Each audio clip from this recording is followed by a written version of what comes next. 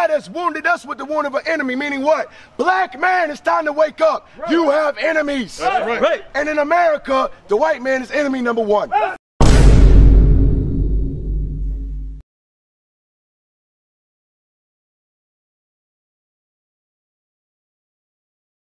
This, bro, I'm telling you, bro, you don't even know what's about to happen on this earth.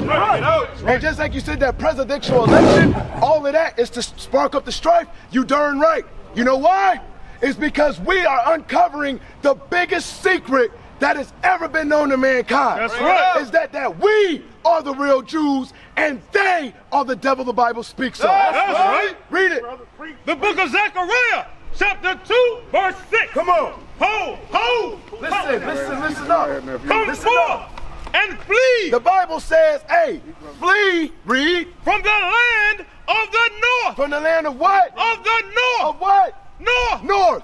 N-O-R-T-H. Also known as what? North America. That's right. Because God said in the last days we would be where? On the west side of the world. Read it again. Ho! Come forth and flee from the land of the north. Come on. Saith the Lord. Read. For I have spread you abroad. For he has done what? Spread you abroad. How did we get spread abroad? Through slavery. That's right. Read. As the four winds of the heaven. Come on. Saith the Lord. Watch this. Deliver thyself. Deliver thyself. Read. O Zion. Oh, who? O Zion. Zion is Jerusalem. You Israelites, blacks, Hispanics, and Native Americans. God says deliver yourself. You know why we ask why we in too deep? Because we look to our enemies for everything. Rather than doing what? Delivering our own self. That's right. Gathering together with our own businesses. That's right. You understand? Holding our own people accountable. Read. That dwelleth with the daughter of Babylon. We the one who dwell with the daughter of Babylon.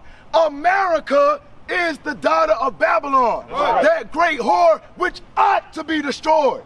Give me Isaiah 47:1. I'm going to show you something, man. Because I like the question you bring out, bro. That's a good question. All right, you got it? Yes, sir. Read that. The book of Isaiah, chapter 47 and verse 1. Because I told you, as we read the word of God, it exposes America for who they truly are. That's right. Read. Come down and sit in the dust, O virgin daughter of Babylon. There it goes, daughter of Babylon again. Meaning what? If you sit in the dust, that means what? You on the bottom. Because the dust is on the bottom. But it's telling you come and sit down, meaning what? They wasn't always on the bottom, they were on top at one point. Read it again. Come down and sit in the dust, O virgin daughter of Babylon. Read. Sit on the ground. Sit on the ground. There is no throne. There's no more throne, America. Because if you ask anybody in the world who's the greatest superpower on the earth, they're going to say the United States of America. Right. Read. O daughter of the Chaldeans. Oh, daughter of the Chaldeans. That's going into Babylon.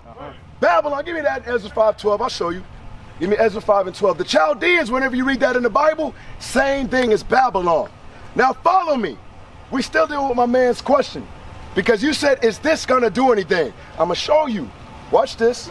The book of Ezra. I got to show you with the Bible. Watch this. Chapter 5, verse 12. Read. But after that our fathers had provoked the God of heaven unto wrath. He gave them into the hand of Nebuchadnezzar, the king of Babylon. Remember, the topic is Babylon, America. Read. The Chaldeans. The Chaldeans, the same people. Go back, finish that up for him. Watch this. We almost done. Back to Isaiah 47.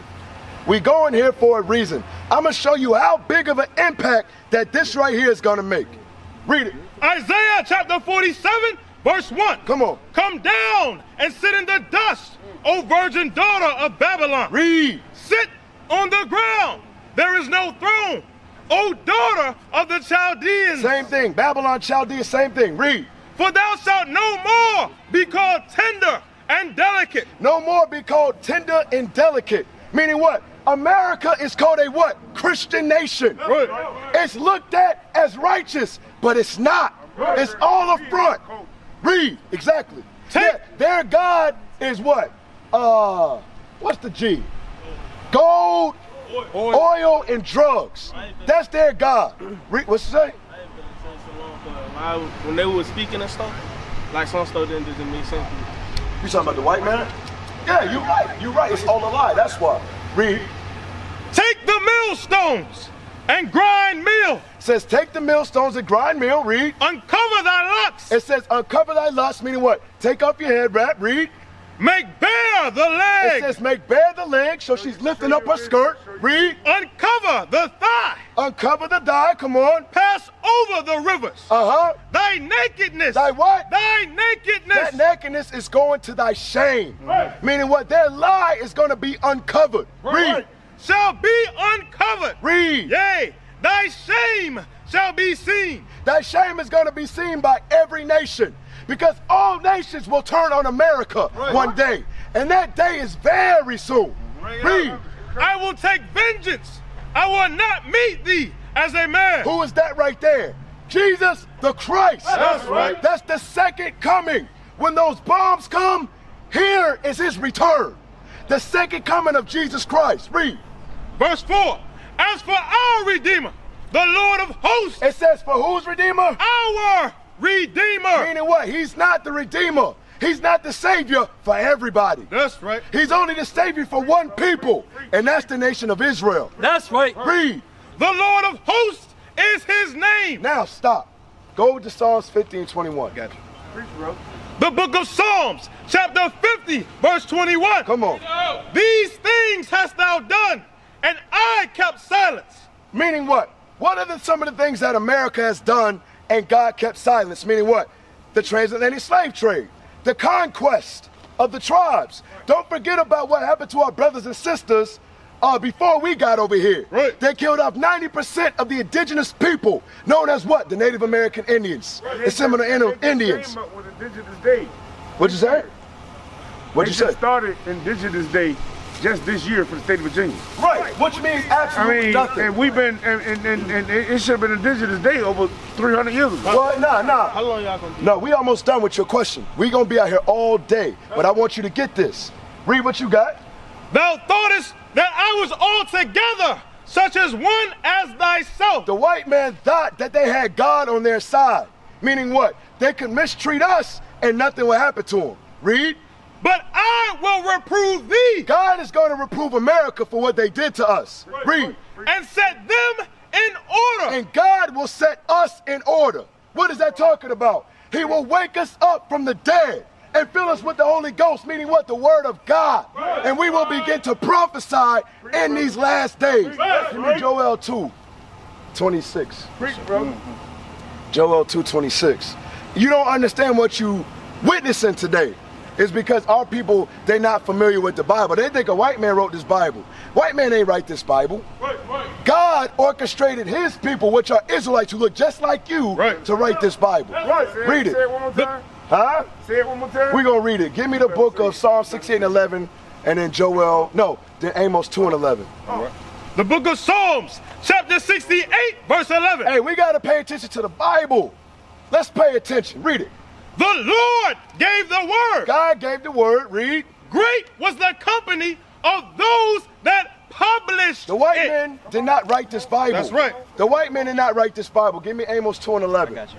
You got it? Yes, sir. Read it. The book of Amos, chapter 2 and verse 11. Watch this. And I raised up of your sons for prophets, God said he raised up of your sons as prophets. Read. and of your young men for Nazarites. Read. Is it not even thus, O ye children of Israel? The children of Israel, they're the ones who wrote this Bible. That's right. Understand that thing right there. Ezekiel, David, Jeremiah, all of these men are Israelite men. So now let's go back to what I called before that. Joel 2:26, come on. The book of Joel, chapter 2, verse 26. Read. And ye shall eat in plenty and be satisfied, and praise the name. You want 27? Yeah. Go ahead. Verse 27. And ye shall know that I am in the midst of Israel. Watch this. And that I am the Lord your God, and none else. God says he's our God and none else. Read. And my people. And whose people? My people. The Israelites are God's people, not everybody on the face of the earth. Read. Shall never be ashamed. We will never be ashamed in that day, in our day of salvation. Read. Verse 28. And it shall come to pass afterward that I will pour out my spirit upon all flesh. Upon whose flesh? The children of Israel's flesh. Right. That's what we're witnessing right now. He's setting us in order from city to city. Thus saith the Lord. Read. And your sons and your daughters shall prophesy. That's what you're witnessing today. Read. And your old men shall dream dreams. Come on. And your young men shall see visions. Come on. And also upon the servants and upon the handmaids, in that day will I pour out my spirit. Because right now, we're the servants. Right now, our sisters are the handmaids. Why? Because we on the bottom and our enemies is at the top. Right. Give me Jeremiah 30 and verse 12. Let me show you something. Give me Jeremiah 30 and 12. Gotcha. Read it. The book of Jeremiah, chapter 30 and verse 12. Come on. For thus saith the Lord, thy bruise is incurable. It says our bruise is incurable, meaning what? Yeah, we on the bottom and there's nothing that we can actually physically do about it. Read. And thy wound is grievous. Our wound is very grievous. Read on. There is none to plead thy cause. Nobody pleads our cause, because guess what? Haven't we been tired of slavery? Haven't we been hoping for salvation? Bring it up. Haven't we been marching? Haven't we been going to the Christian church? Right. Right? Read. That thou may be bound up. That we can get up out of this situation. Read. Thou hast no healing medicines. There has no healing medicines for the black man and Hispanic man. Read. All thy lovers have forgotten thee. It says all of our lovers have forgotten us. That's going into those strange gods, to those idols, to white man Jesus. Right. We out here praising white man Jesus, but the white man's still gunning us down in the street. Right. Read. They seek thee not, for I have wounded thee. That's the issue right there. The reason why we get wounded, because our people is not seeking God. Right. That's the reason. That's why we in the worst conditions in the neighborhoods, because we ain't doing what we supposed to do. Read. For I have wounded thee with the wound of an enemy. God has wounded us with the wound of an enemy, meaning what? Black man, it's time to wake up. You have enemies. Right. And in America, the white man is enemy number one. That's right. Read it again. For I have wounded thee with the wound of an enemy. God put them over us. God put them over us because of our sins. Read. With the chastisement of a cruel one. They are very cruel. They don't care if you're a baby. They don't care if you're an elder. They'll kill you dead in the streets. That's how they operate, because that's how God made them. Bring it up. Read. For the multitude of thine iniquity. But the reason why is because we sinned against our God. Don't understand. Don't be mad at them. Be mad at yourself. Clean up yourself. Bring it out. That's where it starts right there. Then if you do that, jump up to verse 10. Finish that. Finish that, then jump up to 10. Because thy sins were increased. Thy sins were increased, that's it. Yes, sir. Jump up to 10. Verse 10. Therefore, fear thou not, O my servant Jacob. We are God's servants. Jacob's name was changed to Israel. From Israel came the 12 tribes of Israel. And that's who we are today. Read it again. Therefore, fear thou not, O my servant Jacob, saith the Lord. Neither be dismayed, O Israel. Read. For lo, I will save thee. God said, if we do what we're supposed to do, brother and sister, God will save us. But if we don't clean ourselves up, guess what? We're going to miss out on that salvation. Give me 2nd Ezra chapter 7, verse 47. Now think about it, bro. We living in hell right now. We on the bottom right now. So you mean to tell me you want to live on the bottom, and then when destruction come, you want to be punished again? Hey, I ain't with that, bro. I'd rather serve my sentence now, so when Christ come back, I can reign with him in the Most High. Read it. 2nd Ezra chapter 7, verse 47. Come on. For what profit is it for men now in this present time? So what profit in this present time right now, read? To live in heaviness. We living in heaviness, right? Ain't it our brothers and sisters getting murdered at a high rate? Ain't they trying to experiment with the COVID vaccine on us first? Read. And after death. And after we pass away, read. To look for punishment. To look from judgment from our God? What type of sense does that make? That don't make no sense whatsoever. Why would you want to live in hell twice? If he's, for example, give me the book of Matthew 19 and 16. God is telling us, God sent his son, Jesus the Christ, to give us a chance at salvation. Right. The best thing for us to do is this: humble down to what God telling us to do. Right. And then do what? If we do that, he said we can live with him forever. That's right. He said when he coming back, he gonna take us with him too. Read it. The book of Matthew, chapter 19, verse 16. Watch this. And behold, one came and said unto him, Good master, what good thing shall I do that I may have eternal life? Eternal life, read. And he said unto him, Eternal life is living forever. Eternal life is the kingdom of heaven. Read. Why callest thou me good? Read. There is none good but one. Come on. That is God. Watch this. But if thou wilt enter into life, If you want that salvation, read.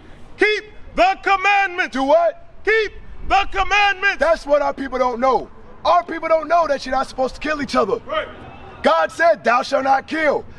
Give me that Deuteronomy 22:5. You didn't know this either, sis. God said our women ain't supposed to wear pants. Right. Right. We don't know this. And then give me Leviticus 19:29. This is stuff our people don't know. Read. The book of Deuteronomy, chapter 22, verse 5. Read. The woman shall not wear that which pertaineth unto a man. Read.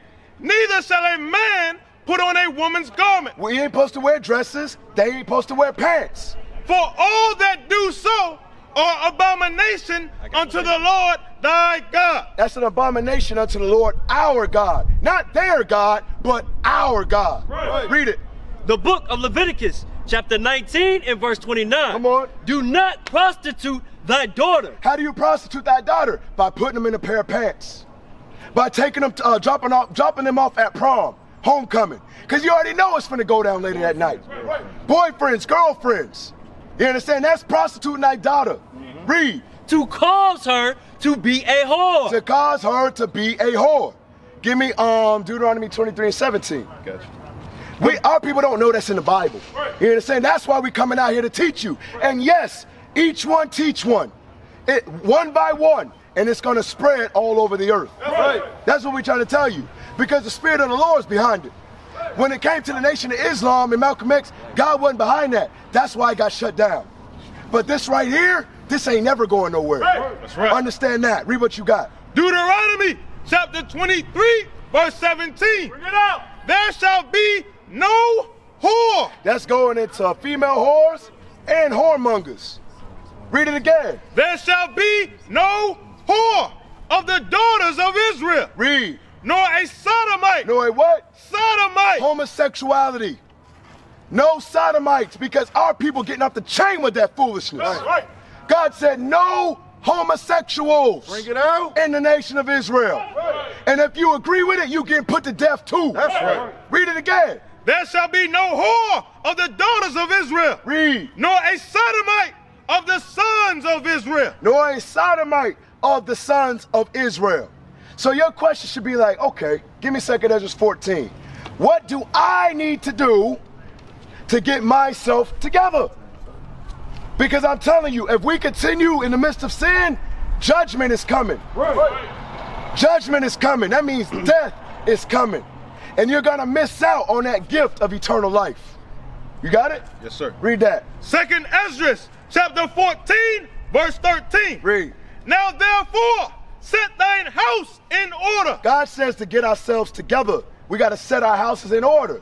Not how we see fit, not according to the American dream, but according to the Bible. We got to clean ourselves up by the word of God. Right. Read. And reprove thy people. And do what? Reprove thy people. Hey, my brother, you've been here for about 30, 40 minutes, right? What you learned today? A whole lot of stuff I learned. What's your nationality? But actually, for real, Go ahead. I already, when you was speaking, I already thinking like that. I was trying to get y'all insight on everything. How was y'all, like, thinking how I would think? How you thinking, bro? What you mean? I don't know what, right from wrong, you feel me? But it's been too much bloodshed, bro. All that. What you doing, I understand. Yeah. To the full. Yeah. Full. But what I you do gonna it, you feel me? I do it. You'll Do do it it. like, boy, like, it ain't just about me. It ain't just about you. But if you really care about your people, you got to be an example to your people. Yeah. You understand? That's why we out here to show you that there's a better way. Right. You understand? Just don't think that we was always like this. We had to come from something too, right? But we decided to make that change. Give me James 4:17. We had to make that change. And the change just wasn't for me individually. It's for all my people. Yeah, go ahead. They don't accept gay people? Yeah, gay people, yeah. See, I got gay brother and a gay. Yeah, tell them to stop.